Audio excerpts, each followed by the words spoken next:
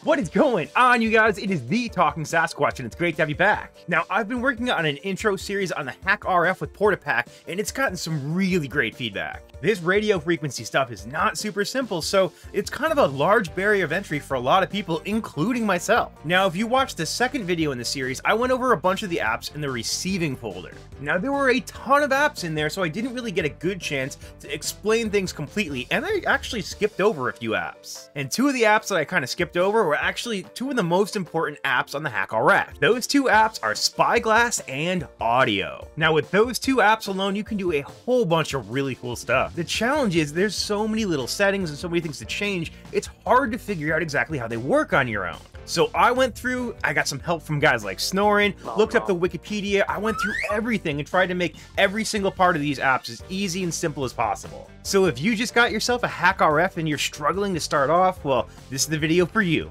Let's go.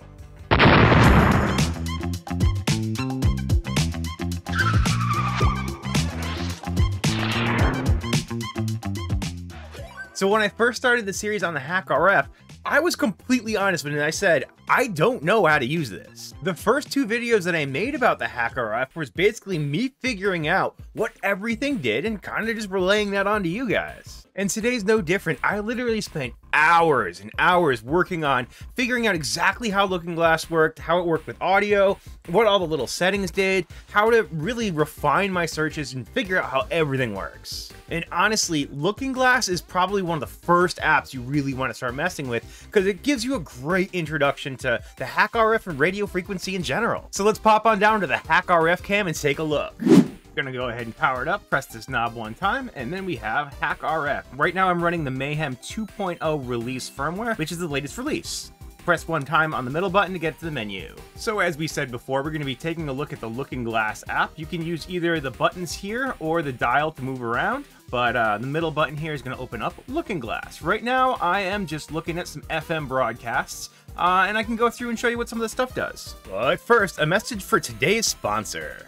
CodeCrafters. CodeCrafters is a fantastic learning platform. You can learn anything from C++, JavaScript, Rust. They've got all sorts of great stuff to learn. They've even got a 6-stage challenge that you can learn how to use Docker. So, hey, I'll finally learn exactly how Docker works. CodeCrafters makes it easier than ever to learn all sorts of great stuff. Definitely check them out down below for 40% off of your first order. Just follow the link down below in the description to start learning today. Thanks so much to CodeCrafters for the sponsorship. Let's get back at it. Now, first things first, let's go up over to here. We have the LNA and VGA, and we have our amplifier. As I explained in the last video, LNA is the low noise amplifier, VGA is the variable gain amplifier, and amplifier is just a hardware amplifier that's actually right inside the HackRF. Now for today, I'm actually not going to be using the onboard amplifier. We'll leave that turned off. And then you can use the low noise amplifier and the variable gain amplifier to try to make our signals look as good as possible. So you'll see here, I'm going to turn the VGA down and you'll notice immediately what happens on the screen. What we're trying to do is actually increase the low noise amplifier to get the best signal we can, which is 40, which is the highest it'll go. And then we can use the variable gain amplifier to kind of keep looking at things. You'll notice as we increase this, you'll get more and more noise. So it doesn't necessarily make things better. What we're trying to find are those stripes that we were seeing in the beginning. Right now we have too much noise, so we can't really see anything. So if we drop this back down to about 42 or so, now you see we got these nice stripes, so we kind of know where our frequencies are. So a quick lay of the land right here. So if we go over here, we'll see we have a minimum and a maximum. That's the frequency range that we're currently looking at. And you'll notice down here, range says 21. That basically means we're looking at a 21 megahertz range. That's between the minimum and the maximum. You can change the minimum and maximum to pretty much whatever you want, keeping in mind the larger the range is, the slower this is going to go because the more data you're going to be looking at. Now you'll see down here that we have presets. The presets are really cool. Right now I've just got it on FM broadcast, but if I use a little jog wheel, it'll go to aviation, different aviation frequency ranges, ham radio. We got all sorts of stuff. More ham radio, more ham radio. There's a lot of ham radio. Those guys love radios. More and more ham. Ham-tastic, snoring. Let's see, water meters, which we talked about before, but you can see them right on the waterfall. And this is what's called a waterfall. As it falls down, it just looks like a waterfall. It's kind of cool. What else is in here? ISM, we have Bluetooth and Wi-Fi, which actually I'm using the Bluetooth Wi-Fi best antenna. I use that antenna basically because it's non-conductive and I feel like I have less of a chance of blowing up my amplifier because that sounds scary. Moving on, what else do we have? We have Wi-Fi 5G. Let's see, there's our MF band, we've got high frequency band, we've got our VHF bands, more UHF bands. Sorry, it's hard to read. I'm reading off the monitor because I can't see the screen at all. Sorry, guys. Yeah, super high frequency, full range. So this is the entire frequency range. You'll notice the range up there says, what is that, 7138 or something like that? That's a big range, so you see how slowly this whole thing moves. So for now, what we'll do, I'm just going to set it to, oh, here's USA pagers. There's a lot of cool stuff. Again, this is why you want to use this as one of the first apps you play around with. So we can see we've actually got a frequency right here, which is kind of cool. So let me show you what a few other of these things do. So step right here is slightly confusing. It changes basically the number of steps that you're going to take when you're changing your minimums and maximums. Right now it's set at 1, so it'll change by 1. If I go to step and change that to 25, it's going to change that by 25. So when you're moving things around, you're going to see this come up again and again because you're going to need to go from really big steps to really small steps to really get to the right areas. And then so we get back to where we were. Let's go back to the USA pagers. This was which one we're at. Here we go, 454. So that's what steps do. Now we also have resolution. So the resolution is basically just going to increase the resolution, which you'll see what it does as I increase it. It's going to slow it down, but it's going to give us more and more information. Now, that may not necessarily help you at all, but it gives you a little bit more data, a little bit more information on the screen, which is pretty cool. All right, so for the sake of this, let me switch this back, my resolution back down here, so things go quick. And then I'm going to go to, let's go to some other stuff. Whoop. Radio Sondas. So yeah, actually this will work just fine because we'll notice that we do have a bunch of nice little lines that we can kind of play with and try to get a better look at. So first things first, basically all we're trying to do with Looking Glass is figure out exactly where frequencies are that we want to look at. So one of the things we can do is a filter. So the filter, when we turn this on, it's going to actually show, there we go, it kind of filters a lot of the riffraff data. So right now we're on high filter and we can see we've got these 3 nice bars there. So we can use the resolution down here and actually, whoop, I always keep pressing too many times. We can use resolution. What that's going to do, it's going to show more data on the screen. And because we're filtering stuff out, we actually get a really strong red line, which is really good. From there, what we can also do is change this F. Basically, F means fast scan, or if we move it, slow scan. The slow scan is actually going to give you even more information. Notice we have more lines showing up now because we're slowing down the way we're reading. So that works really well. So now you can see I've got a lot more stuff I can look at, which is, again, awesome. So that's one way of looking at the data in the waterfall. One of the other things you can do is actually change over here. It says spectrum. We can change that over to level and peak.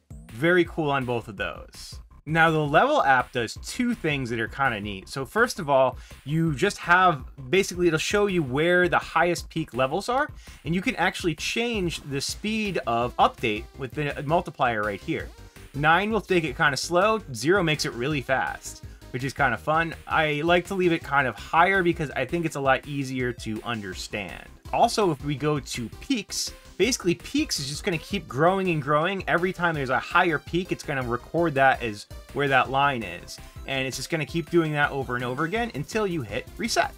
And then it's going to reset all the peaks. One of the other really cool things is right here, it says max hold. So what max hold does is actually finds the most powerful frequency in this range and selects it. Now there are 2 ways of basically going from Looking Glass into the audio app. The first way would be to use the jump command from either peaks or levels, and that'll take you directly into the audio app at the most powerful broadcast frequency in the range you're looking at. If we go back into Looking Glass, we can also go through, and if we go to, I keep forgetting where that is, there we go, into the marker, we can move this little arrow on top, and if we do that, we can just pick basically where we want to be, press this middle button, and that's going to drag us directly into audio as well. Now that we're in audio, we're going to see a pretty similar waterfall, and we're in the spectrum view. Real quick thing to note, because this confused the heck out of me, when you are in spectrum, there will be no audio output. The rest of the different views actually do have audio output from either a speaker on board, or there is a mini jack right there. We'll also notice that over here we have the LNA, the VGA, and we have the amplifier down here, just like we do on everything else. Now, in the spectrum view, you'll notice down here we have two things that we can change, one of which is the bandwidth. So when we change the bandwidth, we'll notice that not only does this change kind of the resolution or the, the bandwidth that it's using, but it also changes the speed, because the more bandwidth, the slower it goes. But you can see as we go along here, it kind of zooms in on our signal for us, which is really cool to see.